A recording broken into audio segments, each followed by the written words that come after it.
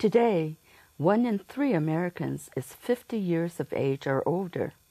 1 out of every 8 Americans is considered a senior citizen and represents almost 13% of the U.S. population.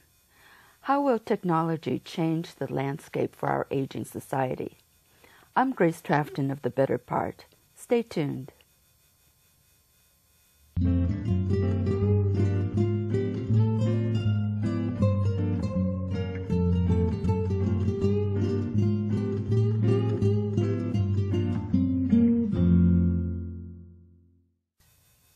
Dr. Tracey Wilen is a global speaker on the impact of technology on work, careers, and women's leadership, and she's the author of 11 books.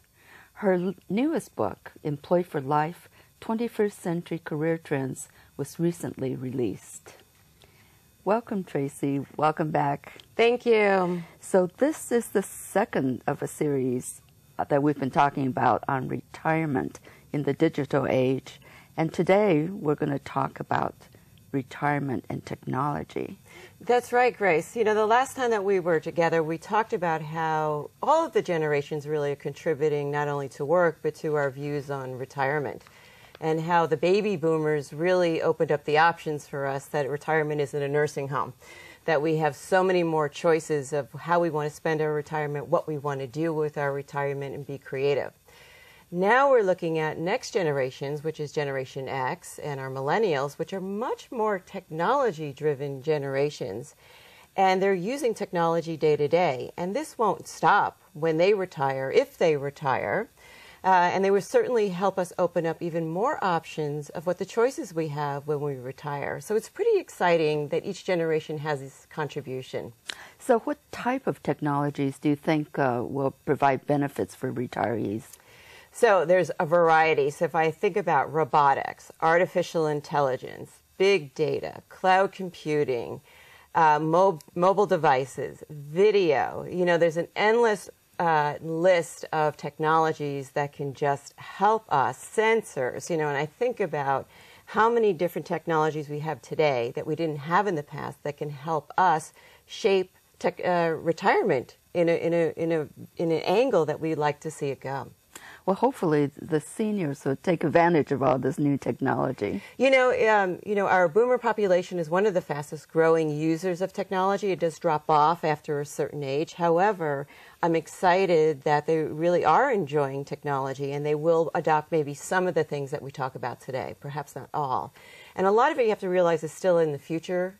And so not all of us will be able to enjoy some of the technologies that we're discussing, but we certainly can see the progression of where it's going. Well, let's discuss independence and basic services first. In our retirement years, we may drive less, either by choice or for physical or legal reasons. What do you see as some of the alternatives to driving? Yeah, and that's a very good point about independent living. I think when I'm out talking to people thinking about retirement who are retiring, having an independent lifestyle is like top of mind. And one of the anxieties that a lot of boomers have or retirees have is about having to take a driving test at age 80. Right. Or having someone tell you that you can't have your license anymore and not drive. What are you going to do? Well, there's already options, as we know, on the landscape right here today. People are taking Uber. I mean, I have pretty much ditched my car when I travel and do a lot of Uber, which is on-demand drivers, or Lyft. But in the future, that'll be even more, right? Autonomous cars. You're probably experiencing a lot more technology in your car. Well, eventually you'll just be driven by software, artificial intelligence, sensors, and GPS. And we know that Google and Uber and a lot of these companies are coming out with self-driving cars. So today, we can get driving on demand. In the future, we'll have autonomous cars. Now, the other thing is a healthy diet is very, very important throughout our lives, but maybe particularly as we age. How can technology assist us with our diets? Yeah, when you look at the opportunities in diet today, you know, it used to be that you'd have to get Meals on Wheels or some sort of go to a place to have a nutritional meal. Mm-hmm. And now you look at all the apps out there. I mean, you can order ahead. I mean, a lot of people order ahead their coffees or their favorite items at a restaurant, and you can do it for one person. Munchery was a very interesting app that I stumbled across where I can get a gourmet meal for one delivered to my home for $9.95, wow. which is, you know, unusual in Palo Alto. But the whole idea that we can connect people singly, it doesn't have to be large scale, to food and food sources, and it can be very customized and gourmet at the same time. So I think that's another, you know, people today, our millennials and Gen X, are using these apps. So that isn't going to go away when they retire. They'll probably be ordering ahead and doing a lot of these on-demand food apps. Now, what if I'm homebound and can't get to the grocery store? What options are there? So actually, I'm not homebound, but I use all of these services. So I use Google Express. I use Instacart. That's where someone can go out and do my grocery shopping for me if I have a very specific menu. I use Amazon because Amazon pretty much delivers pantry items for me. And, you know, even clothing, right? Every store now has free shipping, whether you're going to Macy's or Nordstrom or Neiman Marcus, there's free shipping, free returns. So we don't just have to do QVC anymore. So basically, you can have a whole infrastructure in your home from your smartphone. And you can actually have a whole livelihood if you were really stuck in home and you couldn't get out. Now, are these food delivery services very expensive? No, actually, and there's a lot of incentives now, too, for you to use it. So, for example, with Google Express, it's a flat fee of $5 for delivery. It could be one item, or it could be multiple items, because basically the shoppers will go around to all the stores that you shop at. So maybe you need to go to a grocery store, a drugstore, you need to go to a hardware store. They do all the stops for you, and then they drop it off same day. Oh, I see. Now, another aspect of healthy aging is staying socially active as we get older. That's really important, isn't it? Yeah, there's been a number of studies, and as I read, they increase on how important socialization is for quality of life. And when we think about socialization, we just think about face-to-face. Right. But I think we can start to think about it more broader. And this is where I think our younger generations help us understand that. Just to take for gaming, right? The younger generation uses these large multi-scale, multiplayer games. And they play with each other, you know, online. They might look like they're by themselves, but they're actually playing with hundreds of people. And I'm sure you may have experienced it with playing with people solitaire or Scrabble. A lot of my friends do the Scrabble. So I think that's one area. You have to, you know, understand that technology brings social. The second one is joining people together. So, for example, Meetup. Meetup is very popular here in the Bay Area. Right. Well, there's senior meetups. So you don't have to just go to the one location. We think of the senior center as the only place where I can meet people. But Meetup can connect me with 50 plus in any of my interests. So it might be people who are 50 plus who hike, people who are 50 plus who bike, people who are 50 plus who you know, do like to go out to dinner. So I think that you can create a lot of socialization by using some of these online applications that connect us to other people. So are there very many of these 50-plus meetups? Oh, sure. So if you go out and look, one, there's many meetups by categories, but now they're even fine-tuning it, right, for single meetups, 50-plus meetups, so that you can find more people in your like category of age. So the whole idea is that you want to be with a peer group when you socialize, so you have a lot more in common. So you can look for 50-plus singles, for instance. I'm guessing you can. I haven't looked at that recently, but I'm guessing from when I look out at Meetup, there's like such minutia now in what you can be able to define in groups, which is pretty exciting if you're really targeted on the kind of people you want to socialize with. Now, another really important component of healthy aging is physical activity. How can technology help us with physical activities? So this is where I think wearable technology comes on the playing field for us. You know, people have the iWatch. Right. People have Fitbits. You know, people have fitness apps. You know, so you can actually track and monitor how much you cycle, how many steps, how much calories you've burned, how much of what you ate will be burned off by a certain time of day. So basically, you can actually monitor your own fitness, but not just with the physical activity, but it's also with other activities, such as, you know, you can monitor your glucose levels, your, you know, your cholesterol levels, your carbon dioxide levels. There's so many things today that we can do on our own because technology is available to us. And it's kind of fun, too. I mean, I always see people in the gym now with their iWatches or their iPhones tracking things, and oh, just 10 more steps and I get another calorie off, you know. So are most of these apps free? Yeah, so in I won't say them all, right? So the most popular ones eventually will have a price, but a lot of these applications are free because they're trying to build up a user base so that they can get ads, right, and use it for marketing purposes.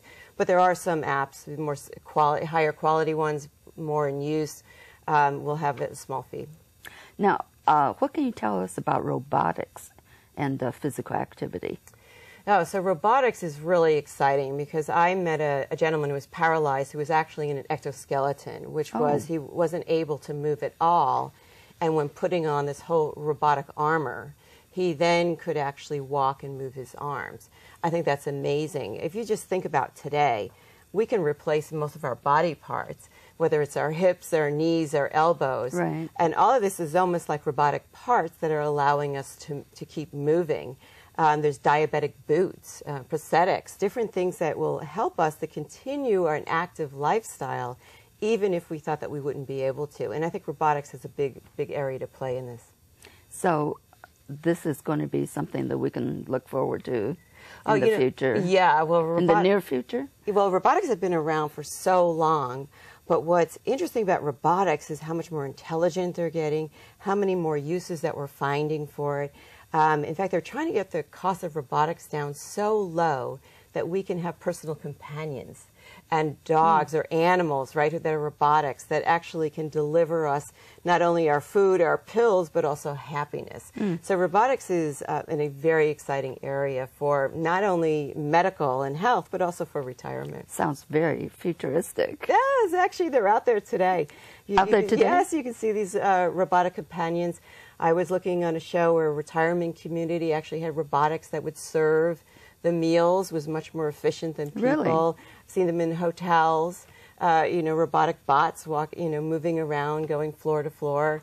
Robotics, of course, in cleaning. There's so many applications for robotics. Yeah, I think I saw on TV recently a mail deliverer within a company, instead of a human being delivering the mail to the different offices, there was a robot. Yes, and robotics can be combined with other technologies such as telepresence, so you can actually, which is video, so you can actually be present with someone, like a physician can be present with a patient, even if the physician is somewhere else.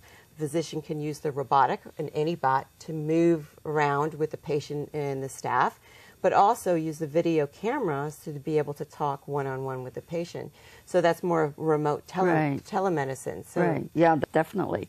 Now, just to change the subject a little bit, safety can be a concern, especially for retirees who live alone.